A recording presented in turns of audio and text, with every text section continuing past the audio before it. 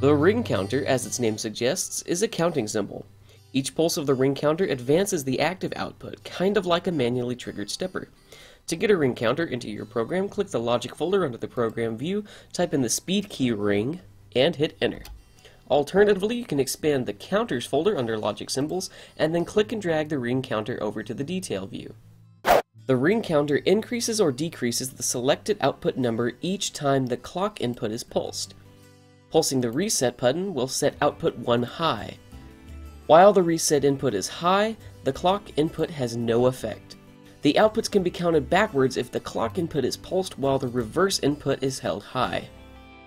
Let's build a quick example program. The outputs of the ring counter will be connected to inputs on an X panel. The clock and reset inputs will be driven by output from the X panel, and the reverse input will be driven by the output of a toggle. The X panel will be used to toggle the reverse input on the ring counter. So it's a pretty simple program. Let's compile and upload to the processor. When the program starts up, all of the outputs of the ring counter are low, but pulsing the clock input sets the outputs high one after the other.